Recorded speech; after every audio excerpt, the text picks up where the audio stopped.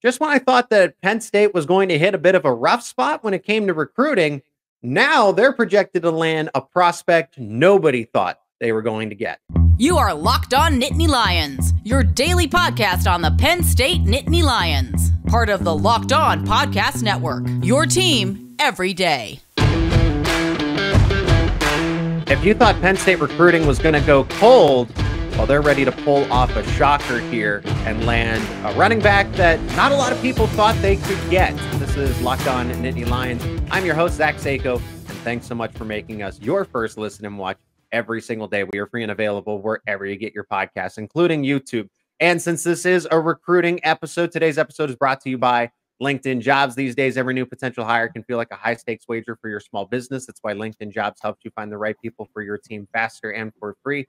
Post your job for free at linkedin.com/lockedoncollege. Terms and conditions apply. And help me welcome him back. Brian Smith from the Locked On Podcast Network also does covering recruiting for Miami of Florida, does Locked On Seminoles, and now is based out of Alabama and covers the Auburn Tigers. And this is fitting, Brian, because we're going to go right into it. Alvin Henderson, one of a top 10 running back in the class of 2025. Penn State already has 2 commits, so we'll get to that in just a moment. We'll also talk about Malik Washington and Trent Wilson's impending commitment here. But this is important because Henderson was, by all accounts, recruiting experts like you and yourself, like you and everyone else far and wide, said that Henderson was most likely going to go to Auburn. He's from that area. He's connected well with the coaching staff. But don't look now, out of left field, Penn State coming back from behind, and now the projections, the crystal balls, the forecasts are beginning to point and say that Alvin Henderson is going to commit to the Nittany Lions, and his commitment date, he just announced it, is April 11th, this Thursday. Brian, I imagine this comes as a shocker to you because before we started this, you said, I have no idea how Penn State pulled this off. I've known Alvin for a little while, a great kid, and he's from Elba, Alabama, which if you find it on the map, you got to zero in on it. It's a very small town. He plays 1A football. He completely obliterates everybody. He's at the state record in Alabama last year with 61 rushing touchdowns alone, over 3,500 yards. Yeah, he's solid. His brother was a big-time running back who's since switched to receiver at the University of Alabama. Athletic family. And when he walks by, you go, oh, okay, this kid's a wrestler, a football player, track athlete. He's something. But he's a running back, and he's yoked. He's 5'10", 197 pounds, and he's probably like 6% body fat. Like, he is insanely ripped. He looks like what a running back at the Division I level should look like. But he's been to Auburn so much, it's hilarious. Like, I'm pretty sure it's 3 out of the last 4 Auburn practices I went to. I was standing next to Alvin at some point. He walks around the practice facility like he's one of the coaches. So, like, him being crystal balled anywhere other than Auburn is pretty surprising to me. Miami's made a run at him. They really, really like him. His style fits their inside running game pretty well. He's really good between the tackles. But I'd never heard Penn State as a serious contender for him. Never. And even talking to him after a recent visit to Auburn, like you mentioned, Penn State as a visit, like he just didn't expand on them at all. And he's a really interesting kid that has a lot to say. So I just figured, whatever. But he took the trip to Penn State and Happy Valley this past weekend. So maybe he just wants to change pace. And I'll bring this last piece about it up as well. I said to you on a recent show that I thought Juwan Sider was the best recruiter in the country. He is the running back coach at Penn State, so that probably helps. Yeah, the fact that Penn State, like I said, 2 running back commits already, and Keandre Barker and Tyke Hayes are talented prospects in their own right. Now, I'll point this out. If Alvin Henderson, if and when he does commit, because like I said, all the signs are starting to point that Henderson is going to make this commitment. National pundits, there's articles that localized to Auburn saying that, hey, this is going to happen here. Who saw this coming? Henderson instantly becomes Penn State's best running back prospect, according to the ratings, 24/7, On 3, Rivals, you name it. Henderson is a consensus top 10 running back in the nation, whereas Barker and Tyke Hayes, no disrespect to them, they are currently a little lower in the rankings. They're still nationally recognized, but they're lower 4 stars. I mean, Henderson, in some cases, is considered almost a top 30 player in the nation, and that's according to Rivals. Yeah, John Garcia Jr., a friend of mine and yours, really likes him. I talked to John recently about him. We just like his productivity. how consistent he is. Again, over 3,000 yards, regardless of competition. It shows his durability. And finally, he's a guy that just has a nose for the end zone. It's 61 rushing touchdowns last year. That's nice.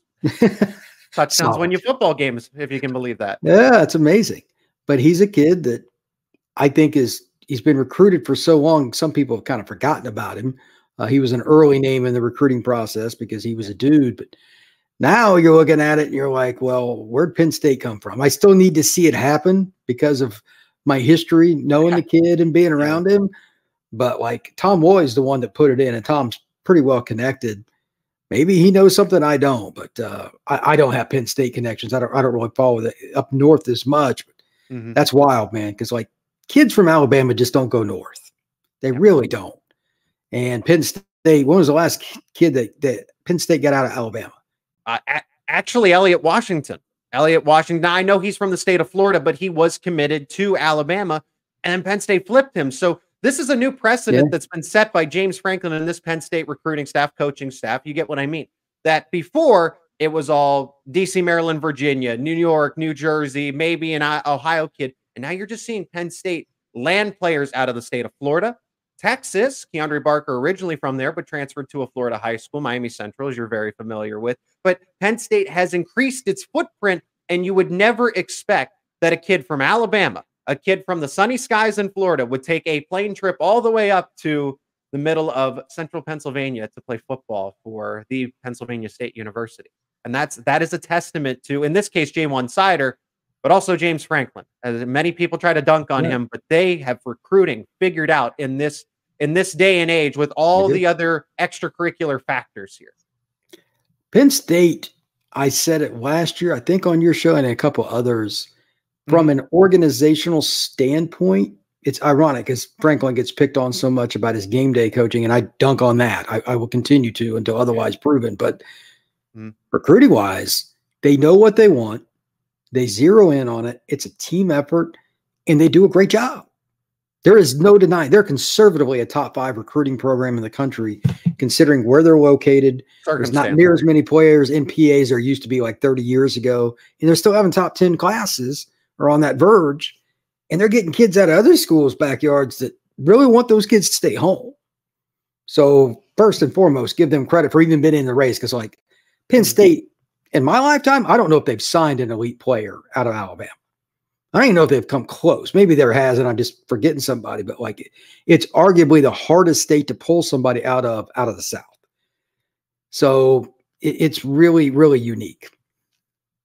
I'll also say this: Penn State is not broke. So where they might lose out in some cases for NIL, Penn State can also return the favor. You know, they can sometimes they can't necessarily take it, but they can certainly dish it out too. Penn State, again, is a top 10 earning athletic school in the entire country. So money is not an issue here. It's just, you know, how are they allocating certain resources? But that's a small point here. I want to finish with this. They will have, if and when Henderson does commit again, this episode is coming out before his April 11th, Thursday commitment date. If Henderson commits, and it's looking that way, Penn State's got 3 running backs in the class. That is very unusual in that case. It's different when you have 4 wide receivers, 5 wide receivers, right? Because you don't typically run 3-4 running back sets in this case. True.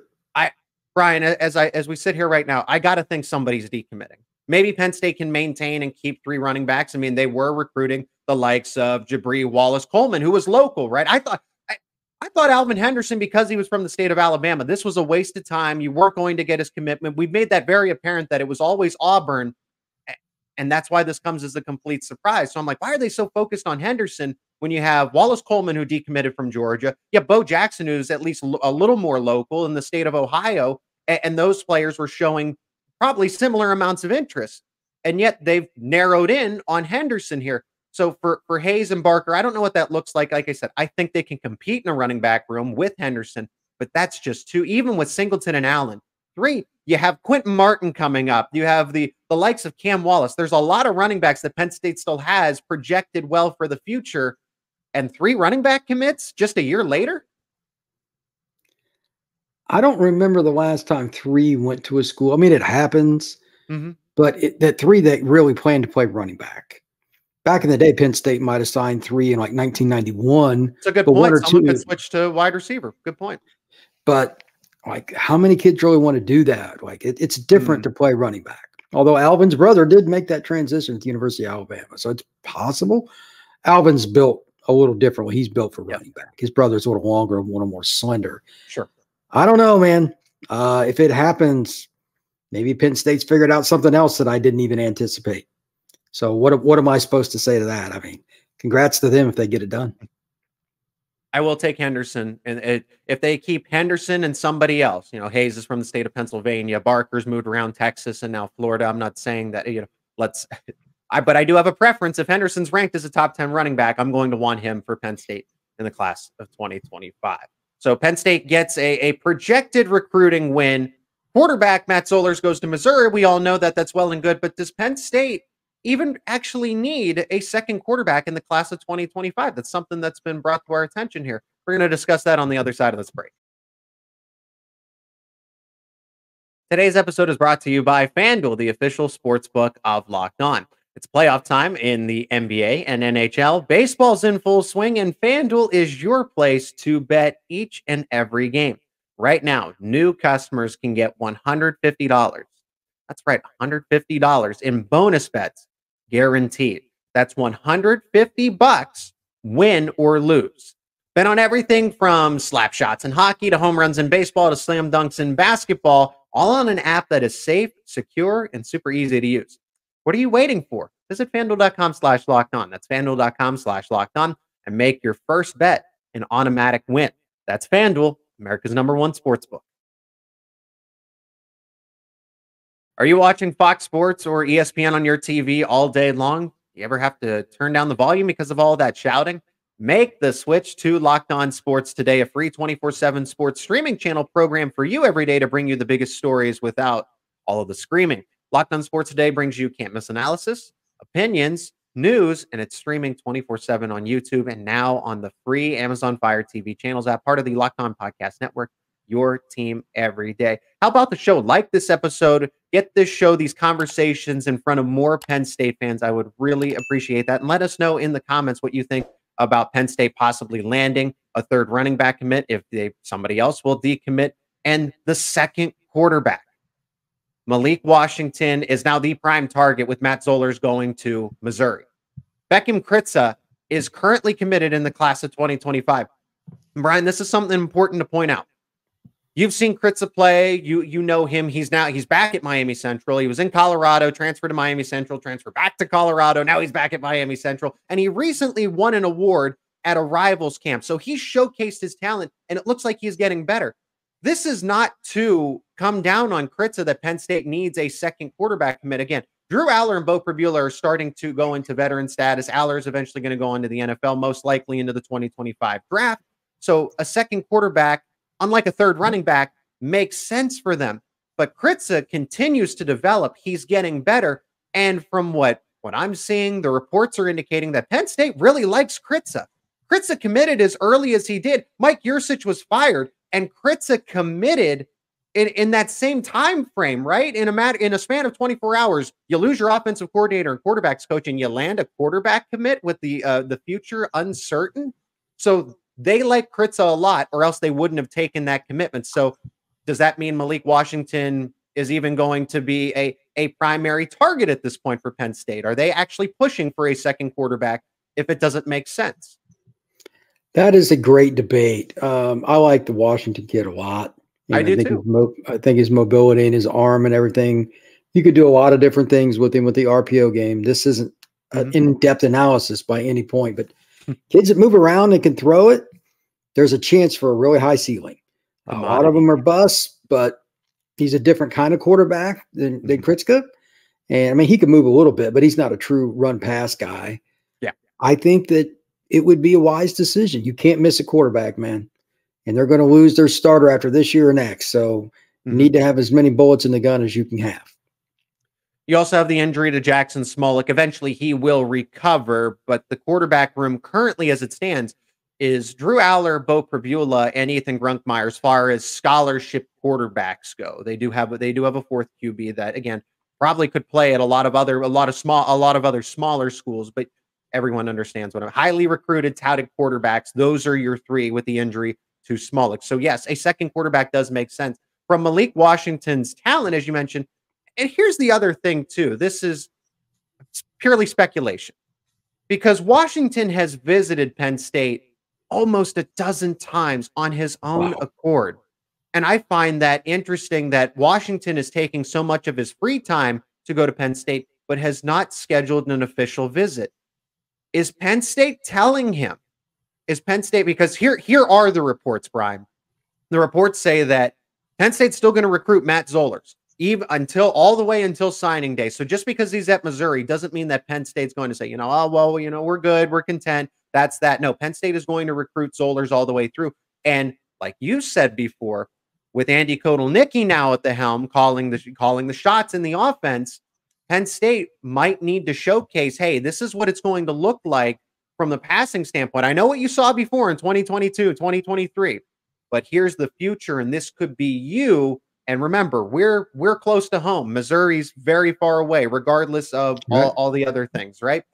So if Penn State is going to continue to put its focus towards Matt Zollers, maybe they don't even want Malik Washington as much. Again, the official visit thing is very intriguing. I'm surprised that he hasn't even taken one, and at this point, still not scheduled.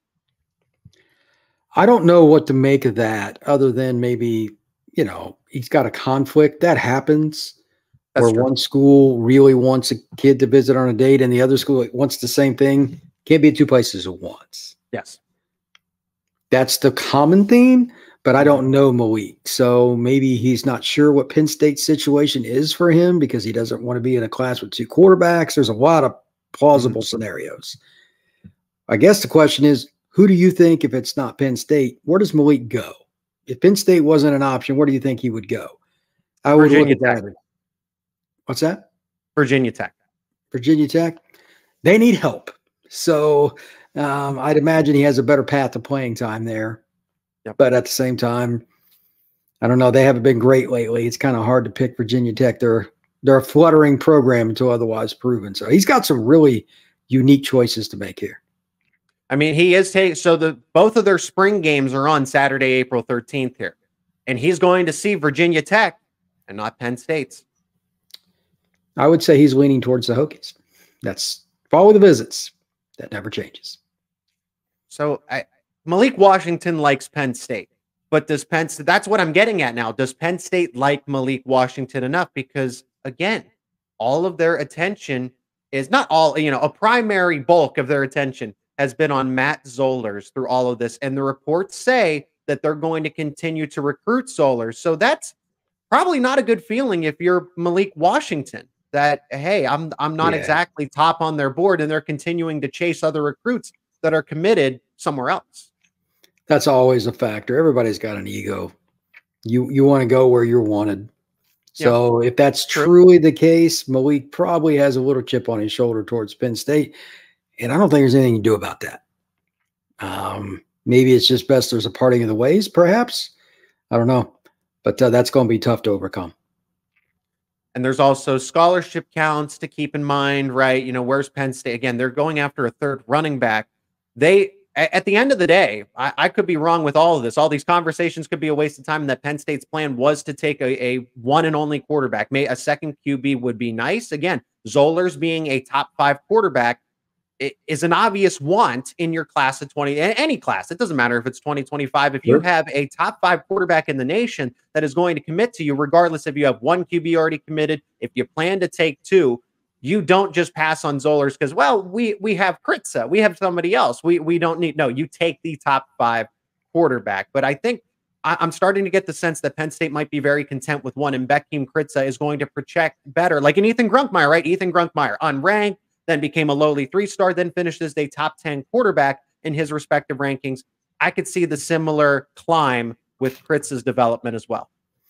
Yeah, I think there's a lot to that. I mean, Kritzka's a really hard kid. Just use him as an example to kind of figure out, because he's really thin. He's about 6'6", 6'7", huge kid in terms of his frame, but he's a toothpick. How do you pick how good he's going to be if you're the Penn State staff? You take that chance. Yeah. You know what I mean? Like there's some risk here. And again, When you miss a quarterback, it goes bad. So I'm not saying they've cornered the market on everything, because nobody's figured out quarterback. Even at the NFL level, they miss more than they get right by a long shot. It's not even competitive. So there's a lot of moving parts here. I'm going to throw in one extra just for fun. There's a long way between now and December signing date. There could be somebody else that ends up in that mix, because Penn State's not going to just sit idly by. They're still evaluating kids, so don't be surprised if there's another guy that emerges after June if Washington does not come on board. And we saw that just last year, right? Testament right there is Ethan Grunkmeyer and all the other. There were other, just to name some, a couple others, like Tyler Cherry, for example, ends up, I forget where he went. Oh, and just Tyler Cherry, for example, ends up committing to Indiana, was committed to Duke, ended up ultimately settling with Indiana. And so quarterback development is not over in April. It's going May, June, July. So this conversation is definitely going to continue. And it's a lot of fun since we get to talk about it, Brian. Now, Penn State is doing well in that regard, but still no defensive line commitments. And the way it's looking for Wednesday, April 10th, they're going to miss out on another one. We'll discuss Trent Wilson's decision on the other side of this break. And since this is a recruiting episode, let's talk about the leaders in job recruiting, LinkedIn Jobs. When you're hiring for your small business, you want to find quality candidates that are right for the role. So I have to check out LinkedIn Jobs. LinkedIn Jobs has all the tools to help you find the right professionals for your team faster and for free. Now, LinkedIn isn't just another job board. LinkedIn has a vast network of more than 1 billion professionals, which makes it the best place to hire. Gives you access to professionals you can't find anywhere else. LinkedIn does all of that while making the process easy and intuitive. Hiring is easy when you have that many quality candidates. So easy, in fact, that 86% of small businesses get a qualified candidate within 24 hours. LinkedIn knows that small businesses are wearing a lot of hats and might not have the time to hire. LinkedIn is constantly finding ways to make the process easier. They even just launched a feature that helps you write job descriptions, making the process even quicker. 2.5 million. That's right. 2.5 million small businesses use LinkedIn for hiring. Become one of them. Post your job for free at linkedin.com/lockedoncollege. That is linkedin.com/lockedoncollege to post your job for free. Terms and conditions apply. Trent Wilson getting ready to decide between Oklahoma, Ohio State, Penn State, and Maryland. It's looking like it's going to be the Sooners. Before we get to that, remember, if you're not already, become an everydayer. Subscribe to Locked On Nittany Lions on YouTube and wherever you get your podcasts for the latest conversations around your favorite Penn State sports teams. You can check out Brian's work. Follow him on X, covering Miami Hurricanes, Auburn Tigers, Florida State Seminoles with the Locked On Seminoles podcast if you want to keep up with Brian's work on the national level and also narrowed down to some other SEC and Southern area schools.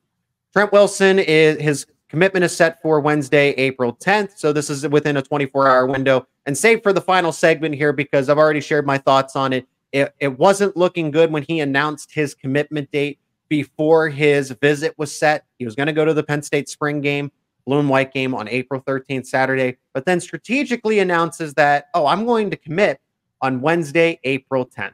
That's not a good sign. All indications point to the Oklahoma Sooners. He did take that official visit to Ohio State as well, but it seems like he has settled on the Sooners. And Brian, what's interesting is that he only took one visit to Oklahoma and just in a matter of a couple of days made his decision.